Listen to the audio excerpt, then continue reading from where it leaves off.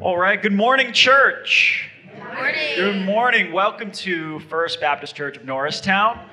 Bright, sunny, slightly chilly morning, but here we are, here to lift our hearts and praise God.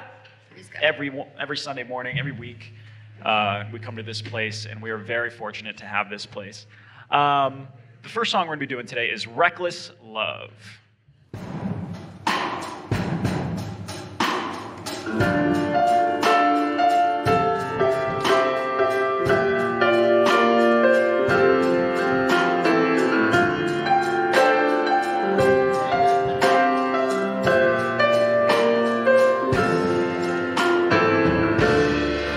Spoke a word, you were singing over me.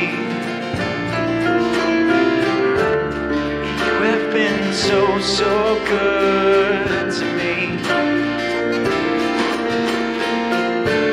Before I took a breath, you breathed your life in me. You have been so, so kind to me.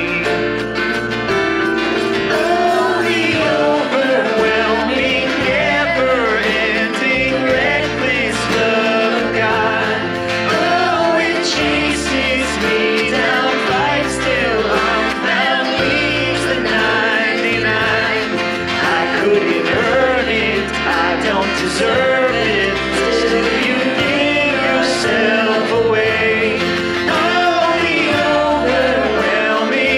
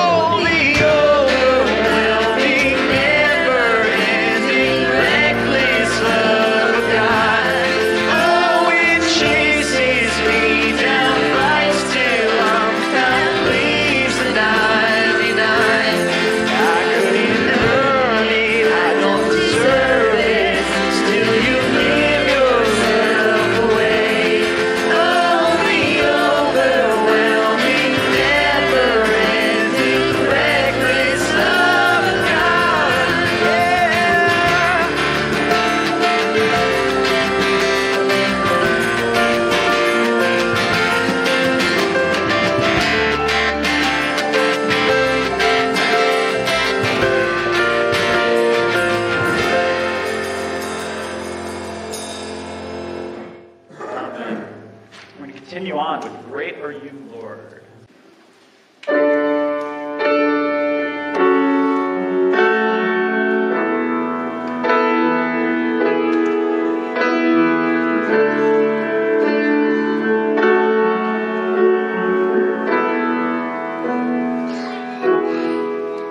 You give life, you are love, you bring light to the darkness, you give hope, you restore every heart that is broken. And great are you, Lord. It's your breath in our lungs, so we pour out our praise, we pour out our praise. It's your breath in our lungs, so we pour out our praise to you only.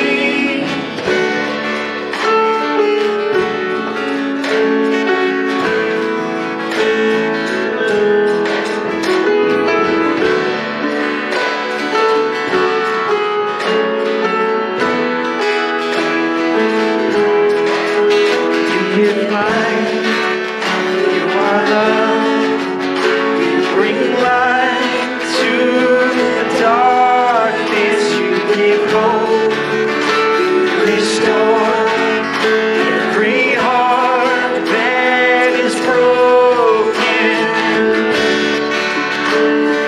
Great are you, Lord.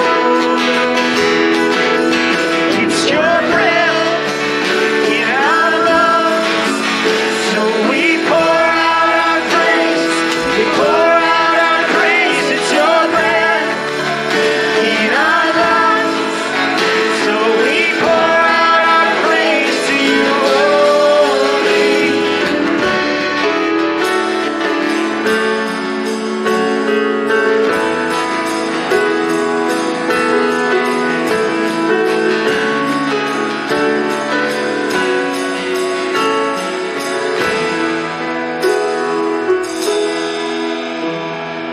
All the earth will shout your praise. Our hearts will cry, these bones will sing. Great are you, Lord. And all the earth will shout your praise. Our hearts will cry, these bones will sing. Great are you,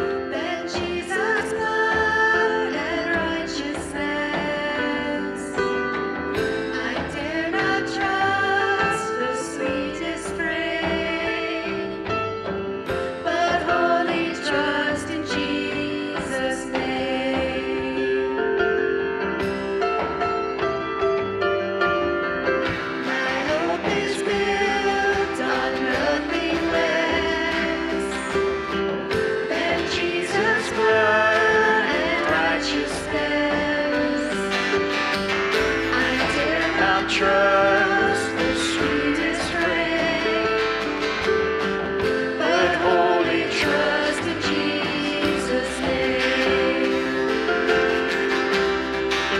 Christ alone, cornerstone, weak made strong in the Savior's blood.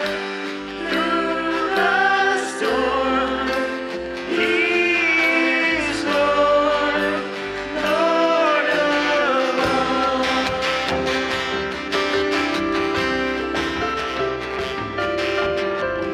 When darkness seems to hide His face, I rest on His unchanging grace. In every hard and stormy gale, my anchor holds within the veil. My anchor holds within the veil. Christ alone, cornerstone, weak made strong in the Savior's blood.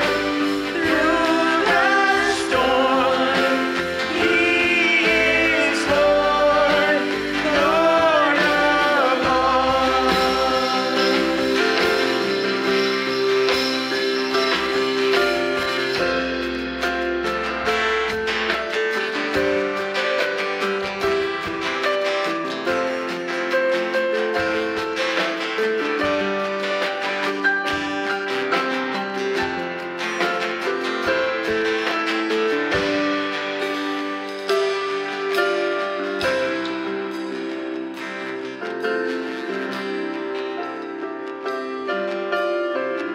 When He shall come to trumpet sound, oh, may I then in Him be found, dressed in His righteousness alone, faultless stand before the throne. Everyone. Christ alone, cornerstone, weak made strong in the Savior's blood. Through the storm, He is Lord, Lord of all. Christ alone, cornerstone, weak made strong in the Savior's blood. Through the storm, He is Lord, Lord of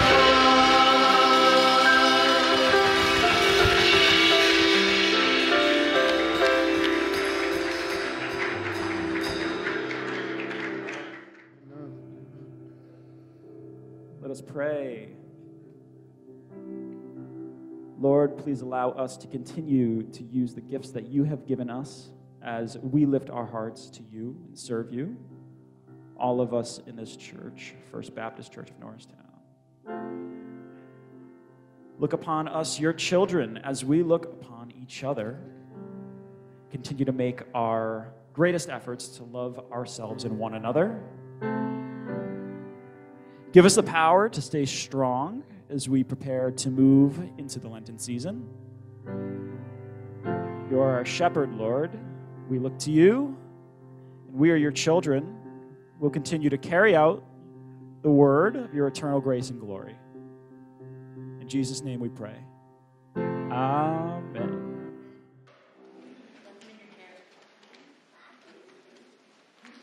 You can turn to your neighbor, say hi to everybody. What's up, neighbor?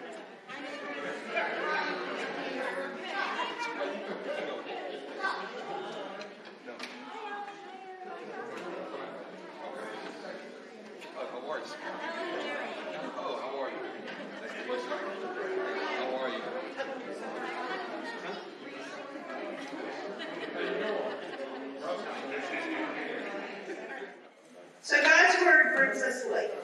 Let's pray all now together. Minister the call of worship. Hymn number 28. Come, let us pray the Lord with our inmost being. Praise His holy name. Let us not forget all of His benefits. He forgives our sins. He heals our diseases. He redeems our lives from the pit and crowns us with His blood. He satisfies our desires with good things. So that we can do without evils. Amen. Through Christ, let us continually offer a sacrifice to praise our God. That is, the fruit of the lips that confess His name.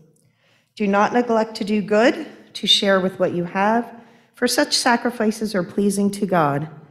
That's Hebrews 13, 15 through 16. You can also give online at our website, fbcnorristown.org, by clicking the link, Tithes and Offerings. You can also place your monetary gift in the offering plates by the doors on either side of the sanctuary. And now I'd like to pray for the offerings. Dear Lord, we give our thanks to you for all that you give to us. Please accept these offerings as a small token of our thanks. Please guide us to use them wisely and in your name. Amen. You're all welcome in the house of our Lord, and we are delighted that you are here today. If you're a guest today, we would ask that you fill out a green card located on the back of the chair facing you. Simply fill out as much information as you are comfortable doing and drop it in one of the offering plates located outside the entrance and exit doors. And now we have some connection points. So we have the World Vision. Today is our World Vision monthly offering, which helps us to support 3 children who have benefited from your generous giving over the years. Donation envelopes are located by the entrance and the exit doors of the sanctuary. Thank you for your continued support. This week at FBC, we have the youth group Wednesday, the 23rd at 7 p.m. Men's Bible study. That's Thursday, the 24th at 7. And I think the women have something in the works as well. Okay, and then He, Me, We Club. That's Saturday, the 26th at 10:30. And then I think Pastor CG has some things to go over. Thank you all. God bless. Well, welcome to First Baptist Church in Norristown. As Becky mentioned, I just wanted to go over a couple of announcements that are coming up. One that I'm really excited for, you can see up on the screen here, is our Tales and Ginger Ales. And it's happening on March 2nd from 6 to 8 p.m. Come on down, have dinner with us. We're going to have soup right out here. And I think we're going to have some sign-ups so we can make sure we have enough food for everybody. But what I'm really excited for is the Tales part of it. And actually, my friend John Chafee is actually here with us today in the back there. Thank you so much for coming, John. And John's going to be sharing with us a bunch of parables that he's been writing. He's actually working on a book as we speak regarding this. And he's, for those that don't know, John is was a youth director not too long ago. He's been in ministry for many, many years. He and I went to college together. We went to seminary together. He has read many, many more books than me. Went to Princeton, so I'll tout for you, man, and because I know he wouldn't. And so I'm just really excited to be able to share the time with him. And he's going to be bringing the stories that he's written and sharing it alongside you all, and getting your thoughts on it. And what did you learn from these stories? And they're very fantastical stories. And so I encourage the whole family to come out. It's going to be a lot of fun for all generations. So we hope you can join us for that on March 2nd, 6 to 8 p.m. The next thing is we are having an Easter egg hunt very, very soon. I'm blanking on the dates right now, but I think it's April 9th. And hey, it's right up there, isn't it? I couldn't even see it. So yeah, April 9th. The following Saturday will be the rain date for that, and we're going to have a lot of fun. But what's most important is that we need candy donations. We're going to be, I think you can see there's a big old purple bin if you want to start right outside in our Netflix to start depositing that candy, and I promise I won't eat it all. But we asked for it to be individually wrapped, no peanuts, just in case for peanut allergies. And next week, Liz and a bunch of people will be meeting in room number 1 right after church to talk about said Easter egg, to make sure we can get all our ducks in a row. I know our Christian Ed subgroup, a lot of people on council have been working on it and stuff like that, but we want to make sure we are all on the same page. So I believe Liz is leading that meeting right after church next Sunday. As we mentioned, our young adult small group is in the works March 6th through April 24th. Every single Sunday after church from 12 to 2 p.m. We're having lunch. We're going to have childcare provided. We're still in need of people to provide lunch, to provide childcare. There is a sign up there. You can just sign up for one day or just one aspect of that, and we would greatly appreciate it. Our young adults and our young family would greatly appreciate that. It's every single Sunday except for like 2 of those, but you'll see it when you look at the sign-up sheet.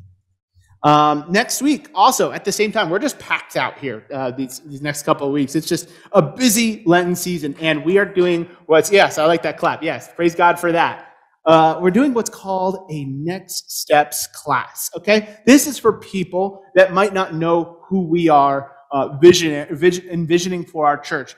If they want to get to know me, if you want to get to know other people of the staff, I'm going to be talking to Drew and Gary, both our new worship director and our new children and youth director as well, to be able to contribute to that meeting. It's a light lunch that our worship subgroup is providing for you all. So this is a chance for you to get to know who we are as a church, kind of our church government and everything like that. So I know a lot of people are here that might be visiting or might be new to our church. This is a perfect opportunity for you to get to know us. Okay, so if you have other questions, let us know. Diney and Jocelyn, there is a sign-up sheet for that? Oh, thank you. Yes. Okay, so we need that sign-up sheet. Jocelyn was able to provide for both the Tails and Ginger Ales and also this Next Steps. So we want to make sure we have enough. So please sign up. Let us know. Is that everything, Rob and Isaac? I think that's everything. Okay, then why don't I invite the children on up for our children's blessing. For those new to our church, we try to bless our children right before they go to their kids' church. So you guys can come on up. All right, let's all extend out our hands to the congregation. And congregation, I encourage you to extend out your arms and hands and let us receive our blessing. Dear Lord, thank you so much for the day that you've given us. We thank you for the emergency people in our lives, the emergency service. We think of our EMTs. Think of our firefighters. We think of the police that were even just here not too long ago to help us out. We want to bless them and be able to entrust upon them when we might feel scared or alone. Thank you so much for them, and thank you for all the protectors here in our church that continue to bless us. For it is in Jesus' name that we pray. Amen. Amen. Thank you so much. You guys can go on out to Kids Church. Oh, to Mr. Gene, you know it's going to be good. Last time you guys got bow and arrows, so I'm a little nervous of what they're getting this time. Oh my gosh. Not katanas, oh my gosh. We come now time to our praises and our prayer requests. We encourage you. We are a praying church. Heavenly Father, we thank you for the day that you've given us, even in the midst of the turmoil and the craziness of this world, as was mentioned. You are still the rock and the foundation of our lives. We ask for continued guidance along that path. We ask that we not stray from it, that we not go down anything too sandy or too bumpy in our lives, and you keep us straight on the path of a solid foundation found only through your Son, Jesus Christ, who continues to bless us each and every day. We pray for those that are hurting right now. We pray for those that are emotionally, mentally, or physically unstable right now, on unsolid ground. We ask that you bring them back onto a firm hold in their health. We ask for blessings on the entire families that are experiencing COVID and that are no longer having COVID, Lord. We thank you for that. We think of just the good health of those that are in need of that right now. Lord, we lift those doctors and nurses up that can continue to help them, especially when they feel like they don't know what's wrong with them. That is such a tough feeling, Lord, to just being unhealthy and not knowing what the cause or the remedy is. And so we ask for clarity in all of those situations.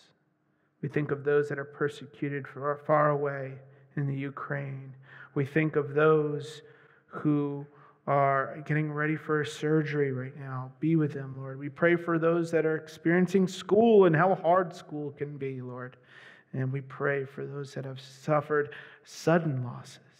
For we can only do it through the name of your Son, Jesus Christ, who died for us, who saved us from sin, who rose from the dead in the praises of that rock that was rolled away, Lord.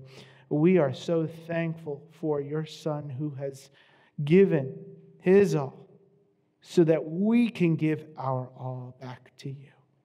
For it is in Jesus' name that we pray. Amen. All right, well, we're finishing up our series today on the body. And it's been going very well. I appreciate all of you who've been talking to me about how they've experienced these sermons and these messages and what they've gleaned from it. So let me hear from you all. What did we learn last week? Does anybody remember? Yes, we have all our own gifts and all our own balances that we need. Yes, thank you, Tiny. Anyone else remember anything from last week? We're all created different and with a purpose to fulfill from God. And today we're going to end our series on the body as we come to learn together. And let's say this together. We are at home in our bodies created by God. He has called every body to come home. When I was finishing up this series, when I was going through the past couple weeks, doing my own research and doing my own studies and devotions, I was like, well, am I repeating myself too much? I try not to, but I was like, well, I'll look through my sermons. I'll look through kind of like the titles, the themes, and just like, what have I been preaching on a lot? And a word that keeps coming up, that came up a lot in those sermons was purpose. We all need to find a purpose in our lives, and I was like, wow, that resonates with a lot of what we're doing with this sermon series on the body. It's why we come to church, right? We often come to church because we want to find some kind of purpose in our lives. Like, are we still doing the right thing in our lives? Let's go to church. Maybe we'll find out. Maybe the pastor will say something. Maybe the band will be able to sing a song that really resonates. Maybe those prayers will be answered in those prayer request time. And we've talked a lot about our physical bodies in the series and how God has created it for us. And we talked a lot on how we can honor God with it. It often comes back to that word of purpose. Our body can do amazing things, as we said. If you ask an atheist why they exist, they would say, well, their bodies are made to eat, to drink, to procreate, and to learn. You know, that's the basics of everything. And this kind of becomes a vicious cycle of what our bodies can only do, is that what people will think. But when we apply a grander purpose in our lives, we can do so much more than just those four things. So with that said, let's finish up our series on the body, because I think a lot of that will come out as we talk today. One of the most moving motion pictures for me that I've seen is Mr. Holland's Opus. Has anybody seen that movie before? Came out like 20 some years ago. I know, I'm dating myself, I'm sure. But it tracks 30 years of a man's life as he raises a family and he teaches high school music. And so, of course, that resonated with me because I almost became a music teacher. I almost went to college for that. So I was like loving this movie when I first saw it. But he goes beyond just instructing his student. He pours his whole entire life into them. And as the story unfolds, we discover that he took the teaching job because he couldn't make a living just writing music and performing his own music. So this dream of composing the perfect symphony was put on the back burner of his life because of the more pressing matters. But it was always there, right? Vibrating just beneath the surface, waiting and hoping. And then came the day when the music program was completely axed at the high school because of financial cutbacks. Thank God that didn't happen to me in my own school, but I've heard of students that have gone through that where their music program was totally destroyed. So as he struggles with being put aside by the entire school board, after so many years, after 30 years of service, Mr. Holland, he's left questioning whether his life has mattered at all. He put his dreams on hold to take up the daily goal of trying to impact the lives of teenagers through music. Now that too is gone in his life. In the scene that we're gonna see right now, Mr. Holland, he goes to his old classroom, and for the very last time. It's near the end of the movie. And the weight of the world is just on his shoulders when Bill, the football coach, drops by to see how he's doing. And I apologize now for those that are on Zoom. You won't be able to see, unfortunately, since we're streaming it straight from Disney+. But you can hear everything. And like I said, you have Mr. Holland who's talking to his best friend, the coach. That's really the only setup that you can, and just imagine two people in a classroom. Let's take a look.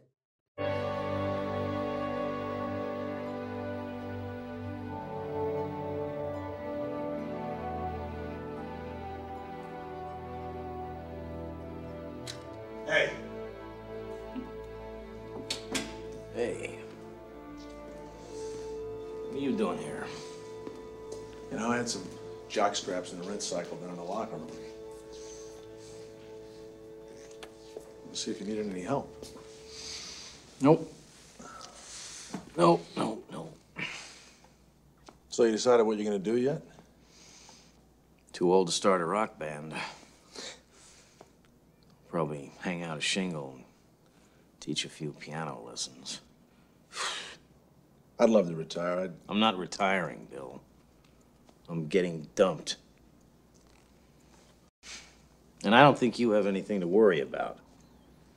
The day they cut the football budget in this state, well, now, that will be the end of Western civilization as we know it. I'll tell you the truth. I'm scared to death.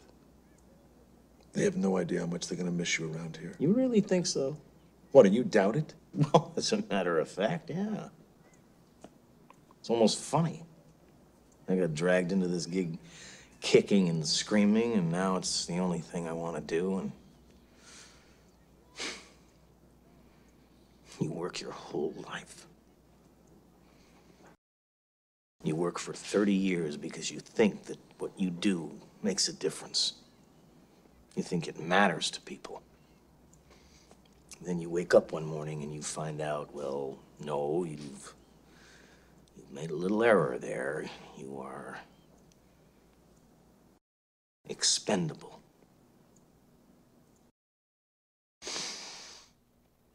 Oh, God. So do you ever feel that way? I mean, deep down when it's quiet, maybe everybody's in bed except for you. Maybe you're on the road, making sure you're paying attention to the road, but thinking. You start thinking about where your life is headed, what you've done, where you've been, maybe what you haven't done. Do you ever pause and add up what your life amounts to, and well, you come up short? Or maybe you feel like a rat in a cage. You're just turning that big wheel over and over and over again. Life is on this treadmill of the same old, same old. You're working hard, but it doesn't feel like you're getting anywhere in life. You feel underappreciated, overlooked, underpaid, or even unnecessary. These are many versions of what Mr. Holland was going through at that moment. It seems to me that most people who take the time to reflect on their lives, they struggle with these incomplete feelings and these dead-end thoughts in their life. Some people wrestle with them every single day, and if you take stock of your life and you say, what difference does my life make?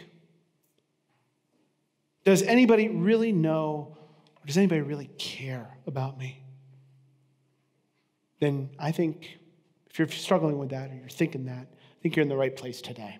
because we're going to look at that. God has a word for you in Psalm 139, and he wants to show you a different picture in your life.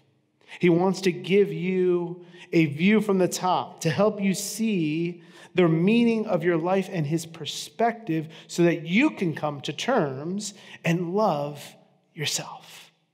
There's 4 specific truths that, if believed, are guaranteed to replace the pity parties with purposeful pursuits in your life as we learn the true value of our investment in others. So I encourage you right now to open up your Bible to Psalms 139, verses 1 to 18. I'll be looking at the New International Version. You can see it on the screen behind me, or you can pull out your Bible, your phone, or your tablet, and I'll wait for an amen when you got it.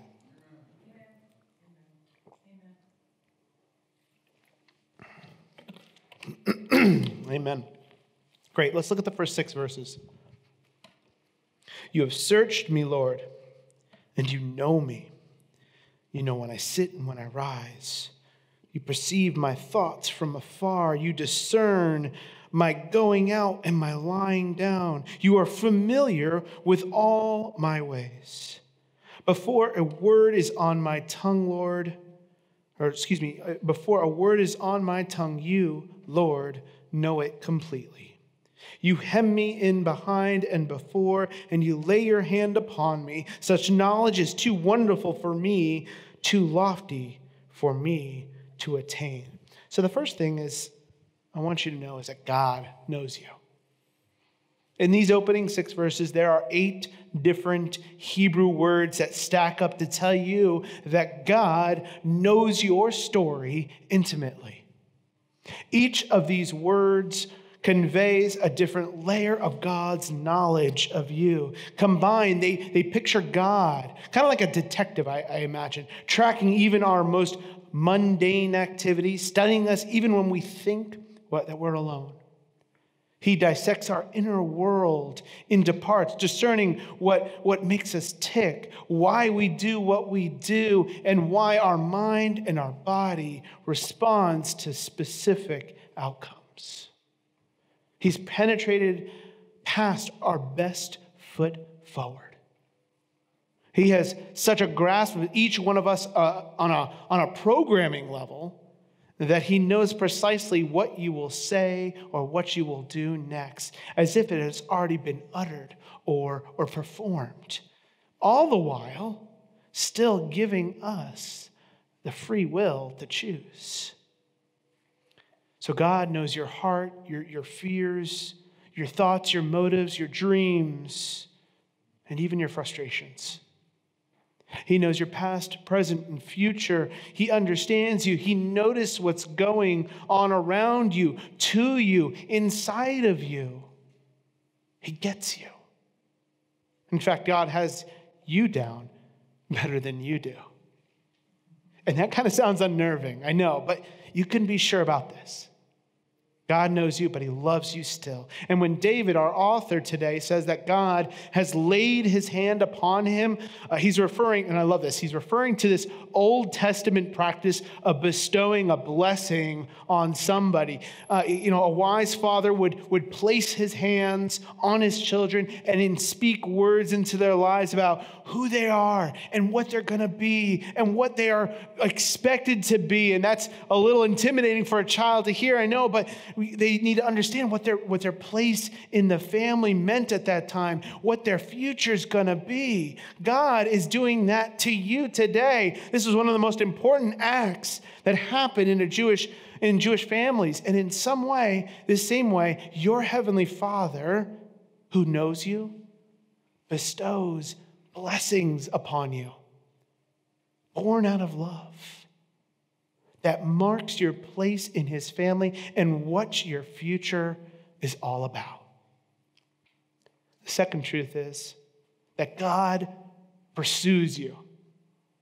When David affirmed God's thorough knowledge of himself, he concluded in verse 6 by saying, you can see it right down there at the end, that it was too lofty for me to attain, as he says. And that's kind of a nice way of saying, well, I just can't deal with this. It's just too overwhelming. It's just out of my reach. David's first instinct might be the same as yours.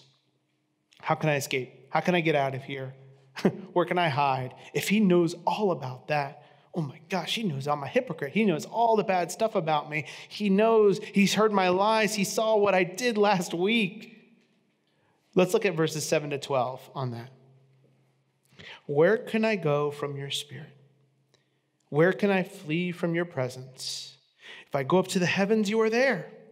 If I make my bed in the depths, you are there. If I rise on the wings of the dawn, if I settle on the far side of the sea, even there your hand will guide me. Your right hand will hold me fast. If I say, surely the darkness will hide me and the light become night around me, even the darkness will not be dark to you. The night will shine like the day, for darkness is as light to you. David's fear of total exposure moved him to ponder if there was some kind of retreat, or whether it's geographically moving away or spiritually moving away, to which he could secret himself away from God. But God will not let him or you or me run away. You ever run away from your problems before? Yeah? Yeah. Did that solve them? Probably not. And if they did, it might have only been temporary.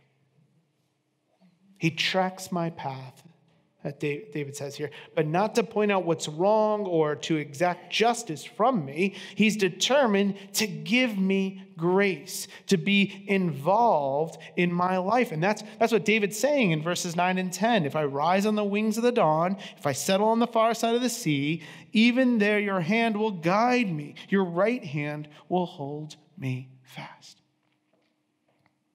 You know what this means, don't you? You are wanted by God.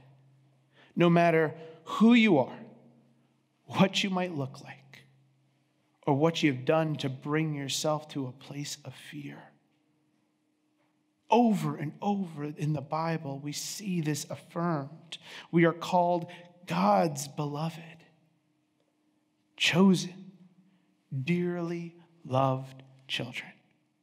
We are told that nothing can separate us from the love of God in Christ Jesus. When you feel the crushing weight of that loneliness and wonder if you would be missed if you were gone, as we just talked about the suicides in our life, I want you to remember this, that God pursues you. This reminds me of a story that maybe you heard before. Mary Ann Bird writes that when she was growing up, she knew she was different. And I hated it, she said. I was born with a cleft palate, and when I started school, my classmates made it clear to me how I looked to others. A little girl with a misshapen lip, a crooked nose, lopsided teeth, and garbled speech. When schoolmates asked what happened to your lip, I would tell them that I had fallen, I'd gotten cut on a piece of glass, and somehow this was more acceptable to have suffered an accident, to have been born this way, to have been born different.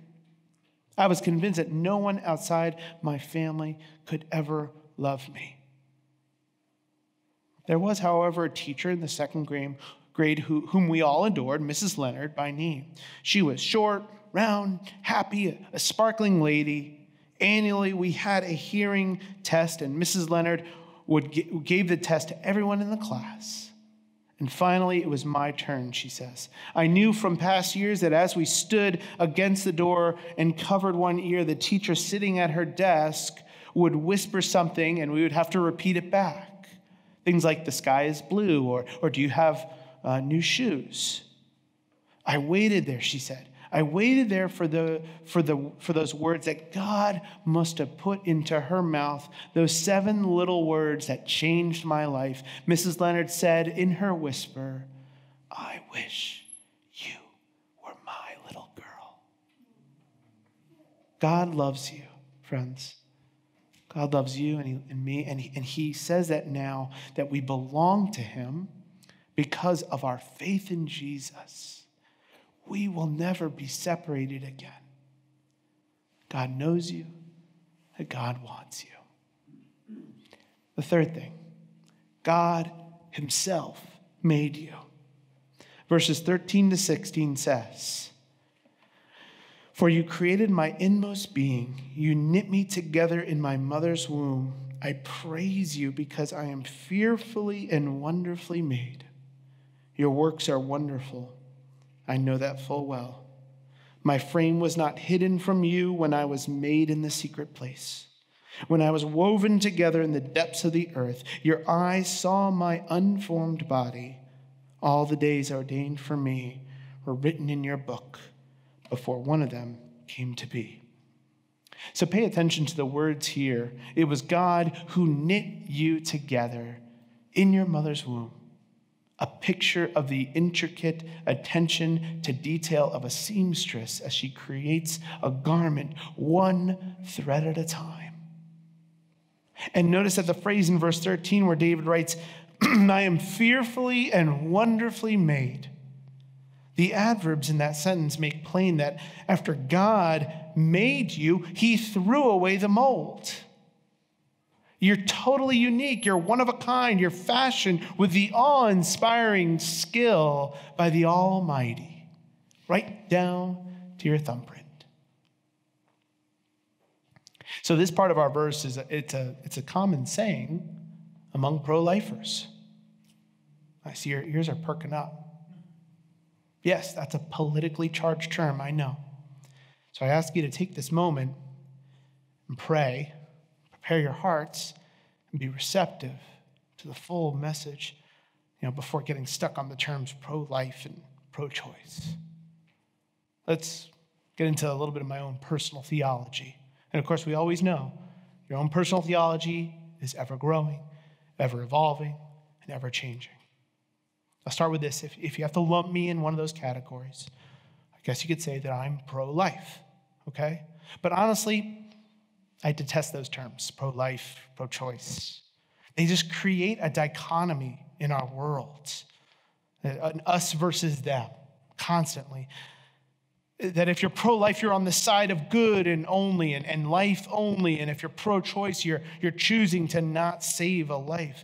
But I bet if you talk to someone who identifies as pro-choice, they would say they are choosing life in the best interest of those who are here and have a voice now. It's what comes natural to a lot of us. I said that last week, right? You need to love yourself before you can truly love others. But what gets muddied here in this definition is it's the aspect of potential.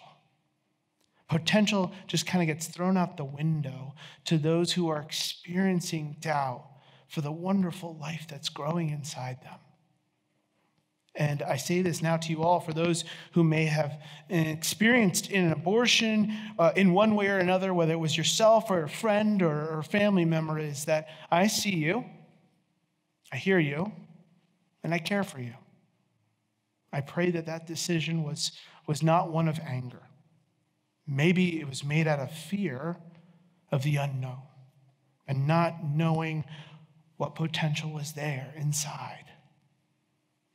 Who knows where your heart was at that moment? Only God does. I'm sure it was a long conversation that you had with the Lord Almighty because of that. And I believe children have been saved by grace and are with God now if they've been aborted, or even the children who have died before knowing God or not.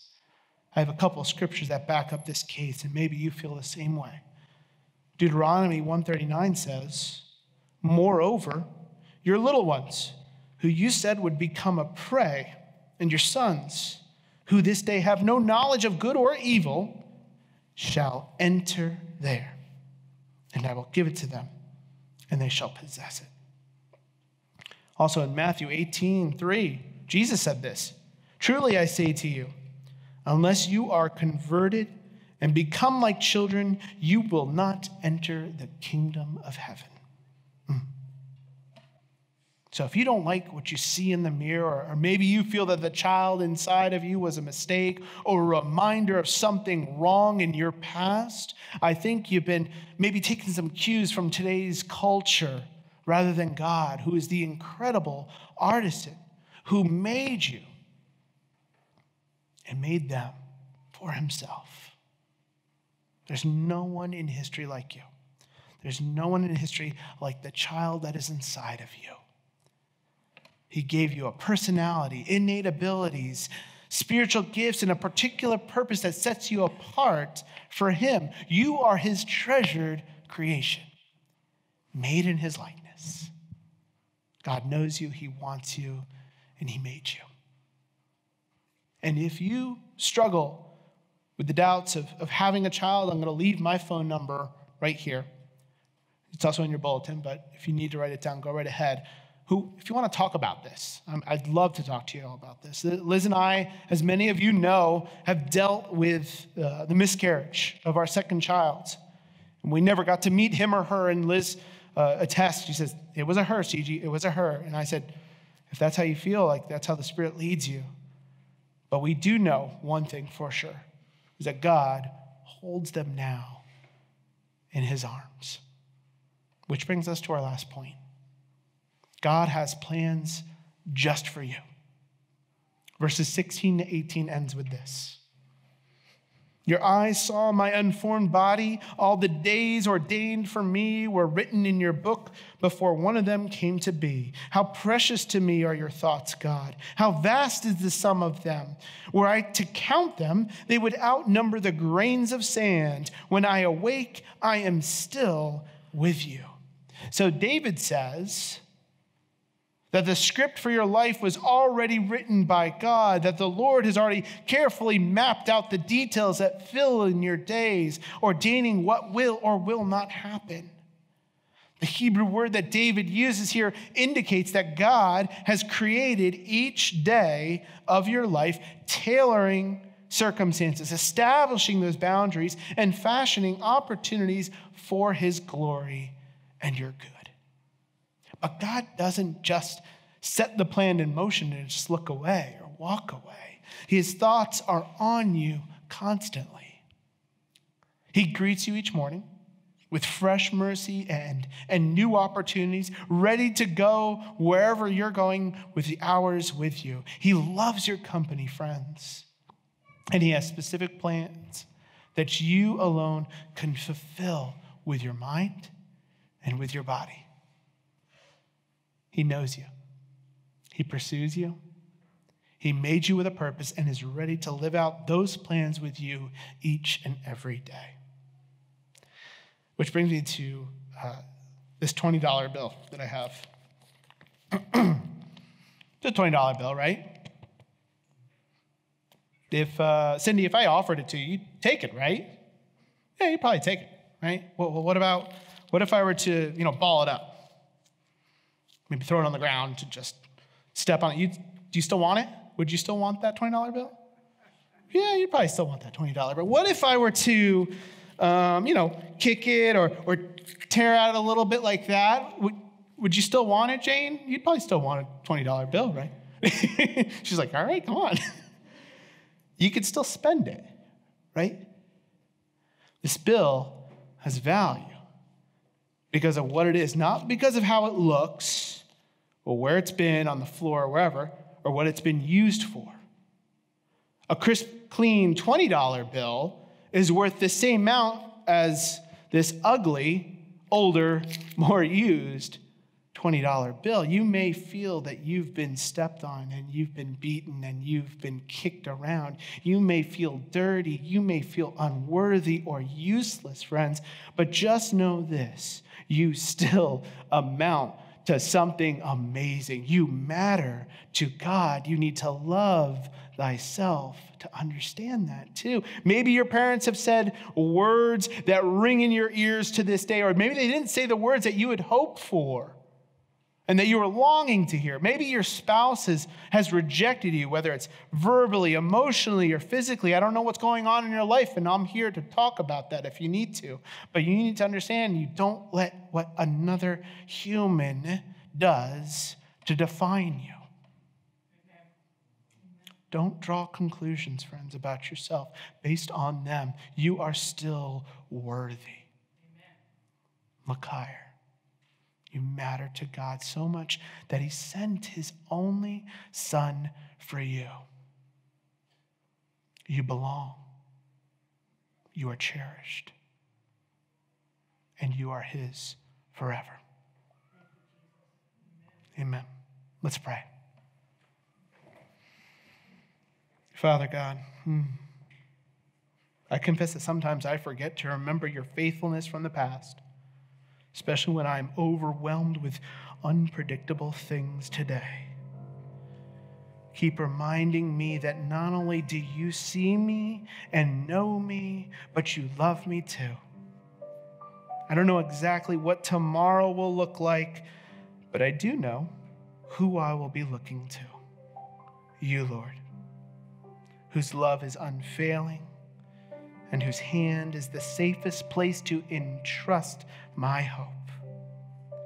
For it is in Jesus' name that we pray. Amen. Amen.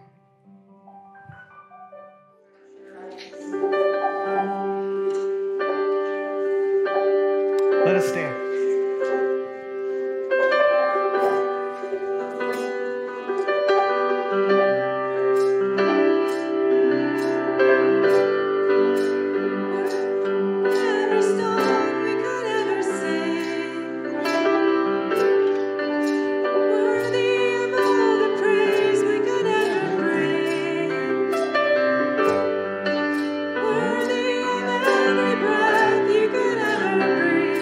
We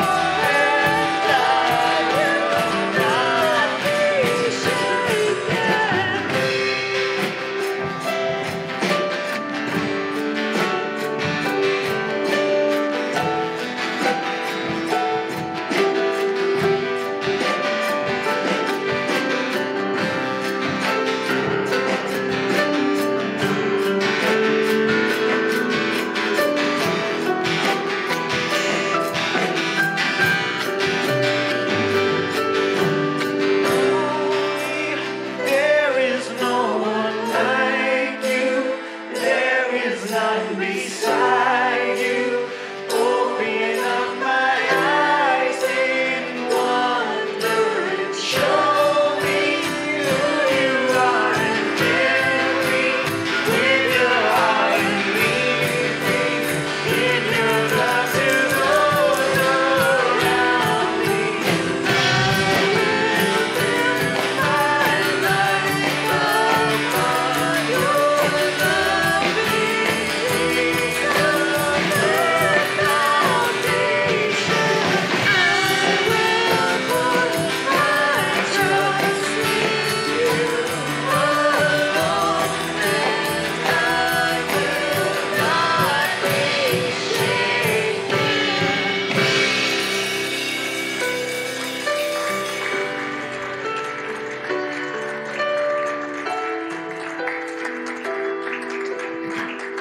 Praise God. Amen.